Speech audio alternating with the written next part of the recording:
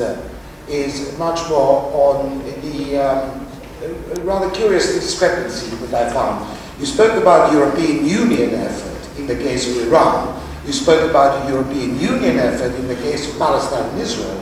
There was no mention of the European Union in the case of Iraq.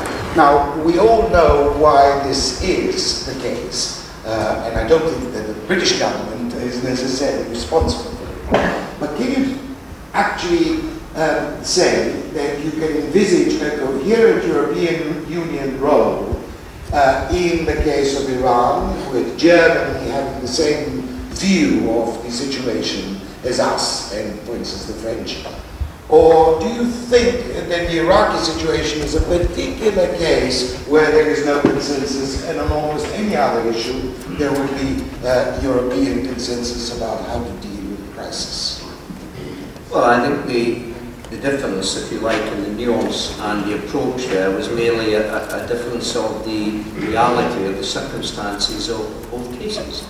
I don't believe that you can compare Iraq with Iran.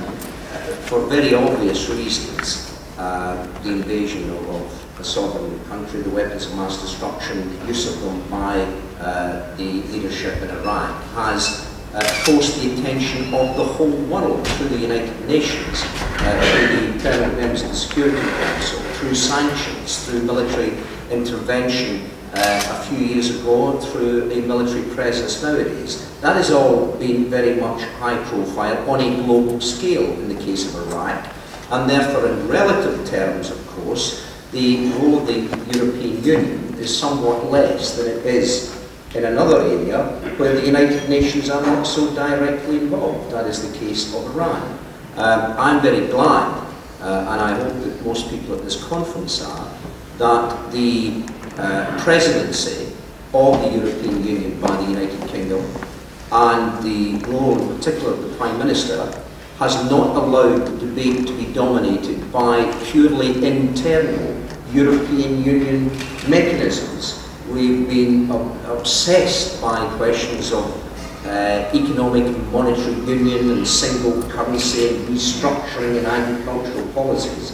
And I think that, quite frankly, since we took over the presidency, most observers would recognise that, that certainly the Prime Minister and the United Kingdom government have attempted to turn the European Union's views slightly more outward, particularly over the issue of Iran and the relationship, and also, which I'm quite proud, to concentrate their mind on the question of the Palestinians, because the question of the Palestinians is not on its own, not just on its own, intrinsically an extremely important question, but it also affects the whole of the region.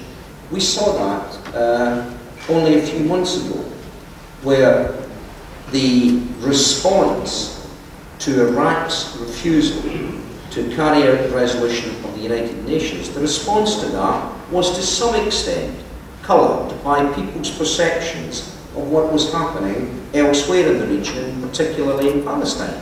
And therefore I think the nuance of difference that I placed on that was a correct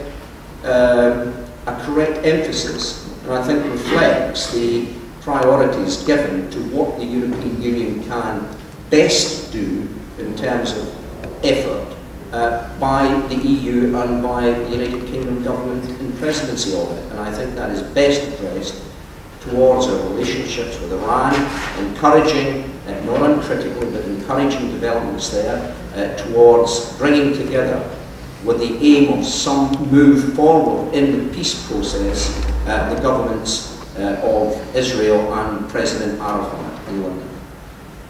I have 5 people who have caught my eye already. We have about 10 minutes left, so I think already I have to ask you to make it fairly snappy. Mr. Michael Howard.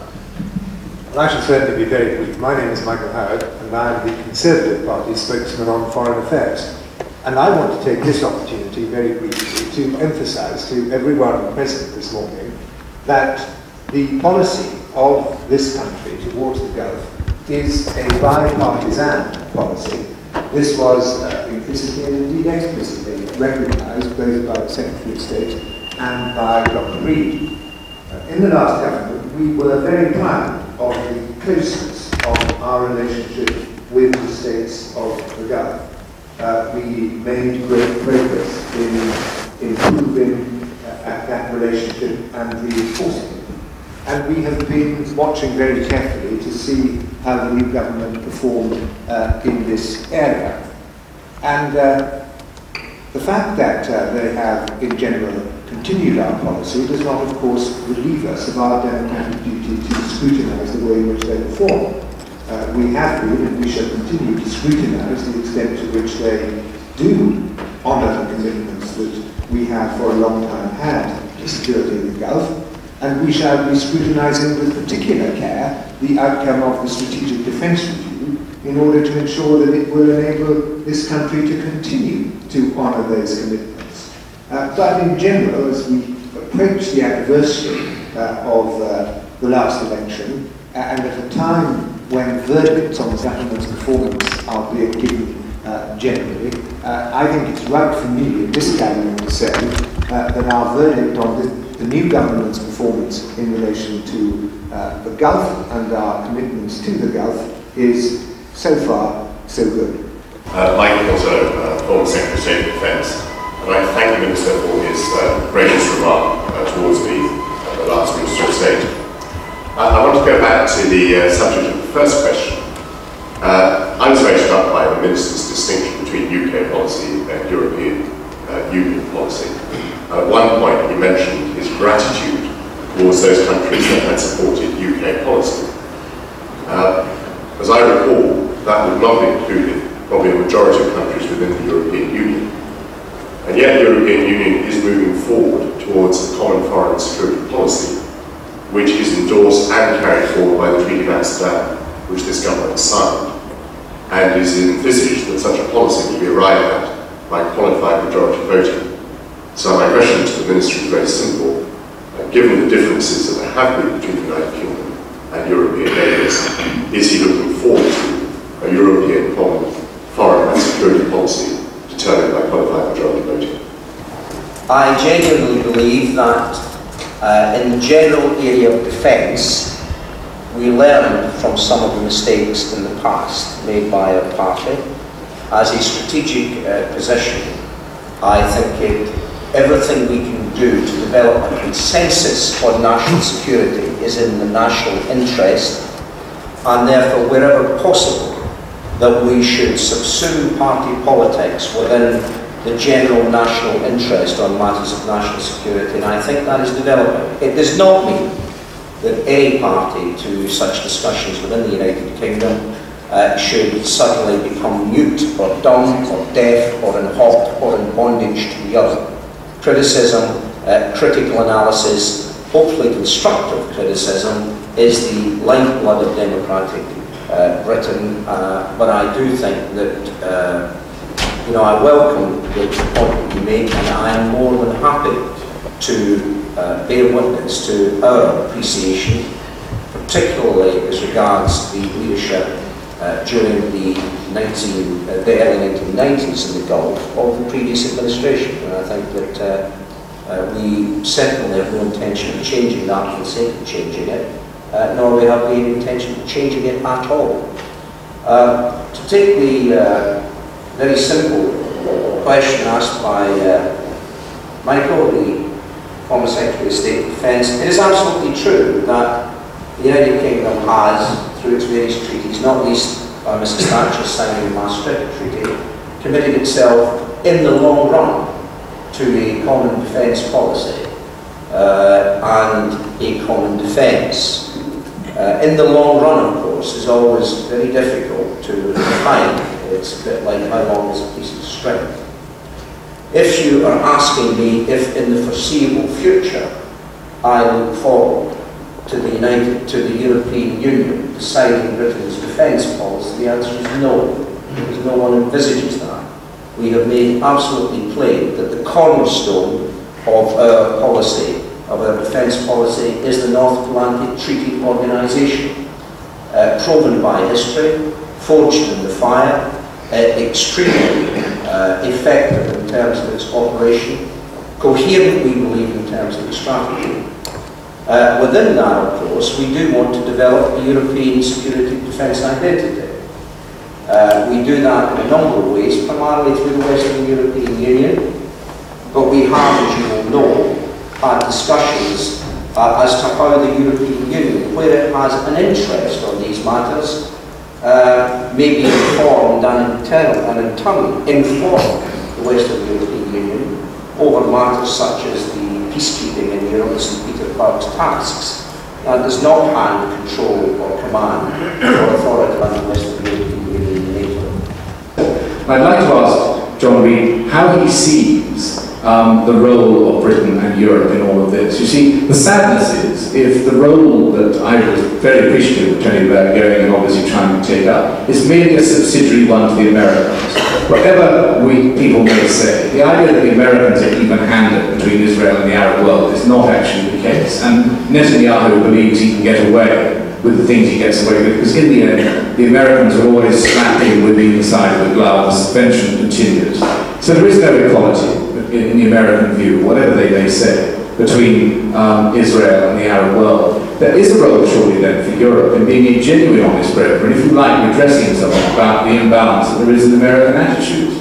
One memory, and I won't go on any longer, but one memory from my time at the Foreign Office, where I had certain in very controversial involvement in these issues, was that there was only one thing during that period that manifestly troubled the government of Mr. Shamir, which was in his way, as bad as Netanyahu, or well, one would say Netanyahu in his way, they're as bad as Shamir. And that was the suggestion that the European Parliament would withhold the trade concessions that are vital to Israel in the event that Israel failed to comply properly with decent and acceptable human rights standards in the West Bank and in Gaza. Quite frankly, that is a very potent weapon. If we are to become engaged in the peace process, please let it be on the basis that we are, as Europe, an independent entity. If we're just straggling along behind the Americans, like Winnie the Pooh being dragged up to bed behind Christopher Robin, that won't actually do any good. Two points I think arising from what you say. The first is the recognition, and I'm glad to reinforce that there has been a continuum of policy and a coming together and a sharing between Her Majesty's loyal opposition and the government on the questions of the Gulf and indeed I think increasingly of the Middle East area as a whole, and I think that's welcome. We have tried to illustrate at an early stage and on a number of occasions, even the first year of government, by signals and by discussions, how much what importance we place in that relationship, and in particular the Secretary of State for Defence and also Lord Gilbert. John Gilbert has not only kept closely in touch with these issues, but has made several visits to the region, and I think that has eased any fear that there might have been of a radical shift in policy. Now, as far as the role of the United Kingdom, either in or for the European Union is concerned, yes, I do think not only that we have something to offer there, but that we have shown that we're willing to offer it. I suppose the question you asked is, what should the posture of the United Kingdom be? I think the posture should be to make plain, as the Prime Minister did, to the parties in the Middle East and to the wider community, that we stand ready to assist. I think that we are pursuing a policy which is a careful balance by saying openly we are willing to help, but avoiding any implications of the old colonialists in any way intervening, because this can only be solved by the parties to the dispute, and I think that the good faith of the manner in which we have done it has been accepted by particularly by the keenness and eagerness of President Arafat to take up the general offer in a specific fashion by coming to London. This is where I think the European Union is also doubly helpful, because, as you point out, it's a large and not insignificant group of people with political, with economic muscle. I don't think they'd expect them to respond to the specific demand that I create government policy at this conference in a fairly radical fashion. But I think we recognise that it is important as a political and as an economic force in the world, separate from and independent from other economic and political forces in the world.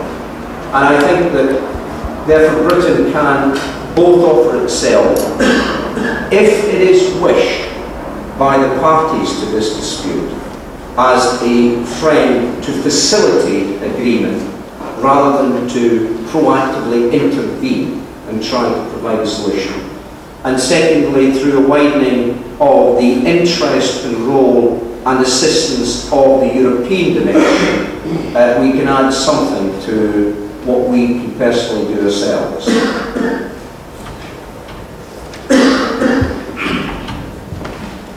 Dennis Waters. I was a Conservative Member of Parliament for 28 years.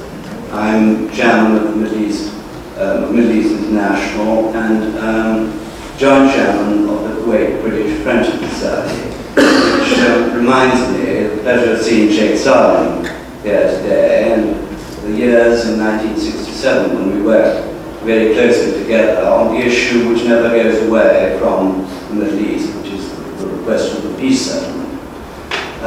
David Miller was very robust. I agree with what he said, and my question would really follow on from that. Peace is indivisible. United Nations resolutions should not be selective. Quite rightly, we did what we did over Iraq. There are, of course, United Nations resolutions in connection with Israeli withdrawal from Arab territory. If the conference, which takes place in London, is going to have any chance of succeeding, some of the key issues must be addressed. And what I would like to ask the Minister, because obviously there must be a British, not just hospitality, but participation in the conference, are we going to raise the question of settlements on the West Bank? Because in fact, if settlements continue to expand, then the chance of United Nations resolutions being adhered to and territory for peace being the basis of that is simply not going to take place, and there will be no progress. I think that we have made our position plain in terms of our keenness to increase the assistance given by the United Kingdom and the European Union. We will host the conference. I'm sure we will try to facilitate agreement on these matters, but I don't necessarily think either that it is better for us to be setting a list of demands in advance for the British government as host, or even more from my career, for me to be telling you here what Mr. Blair ought to be doing. There are some of these matters which I think are better perhaps not dealt with by public declarations of expectation before the parties arrive.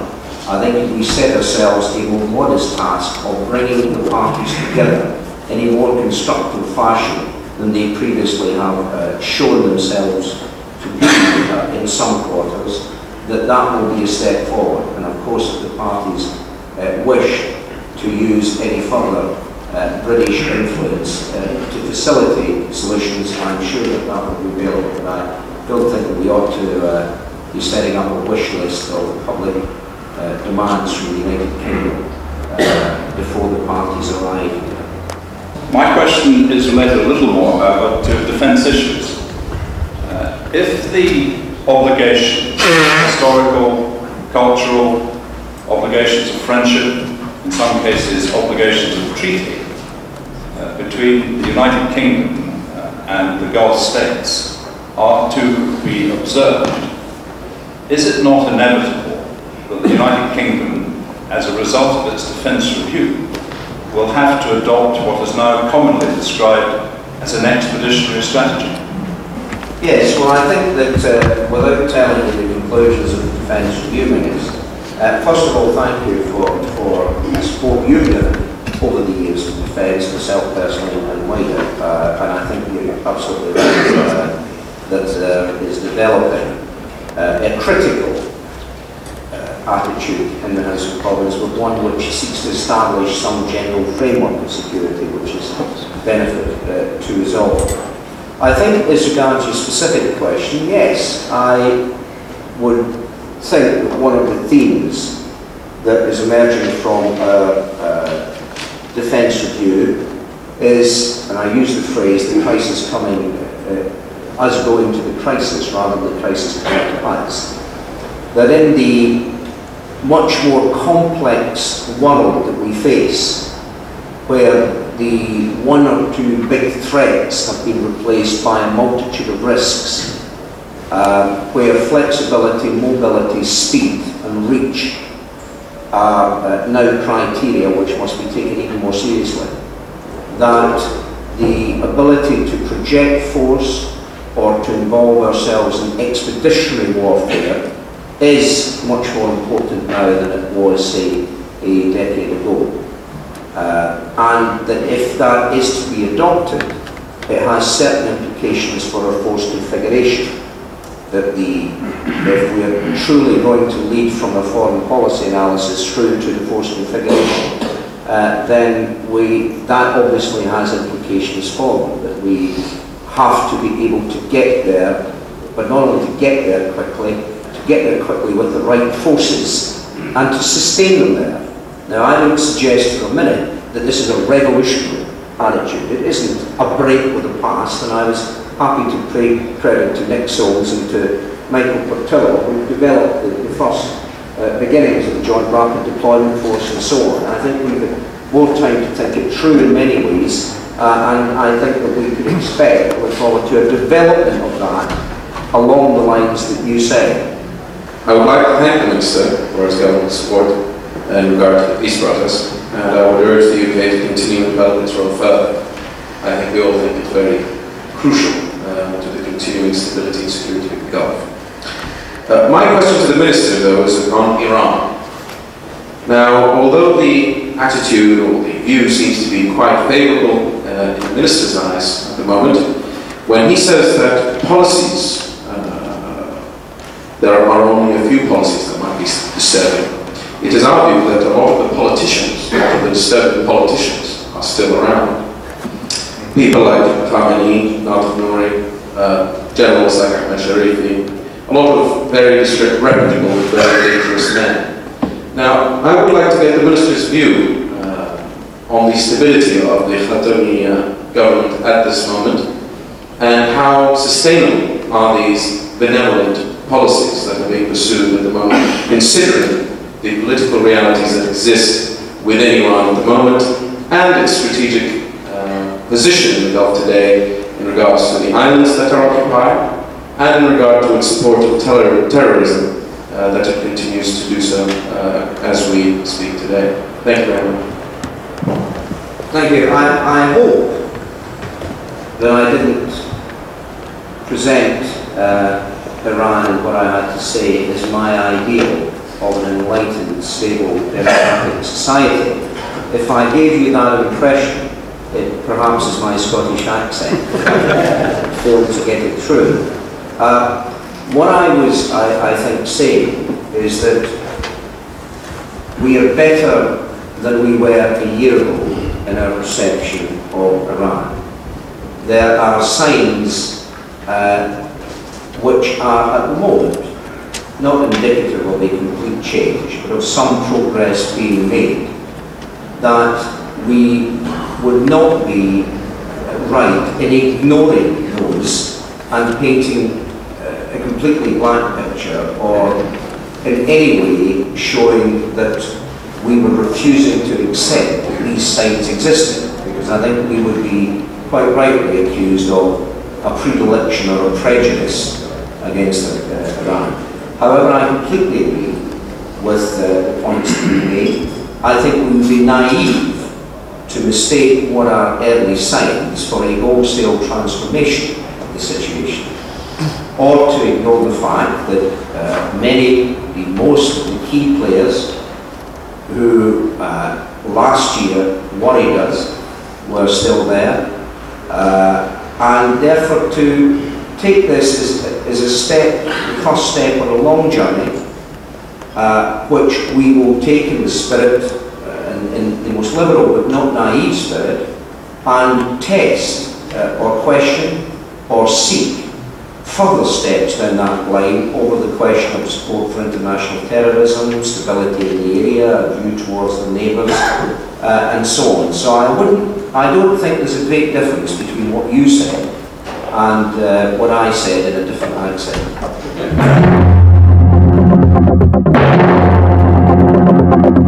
As the presenter of this topic, we are very fortunate to have with us His Excellency Sheikh Abdurrahman bin Saud Al Thani, the Director of the Political Affairs at the Amir Diwan in Doha. His Excellency holds a Master's degree in International Relations and International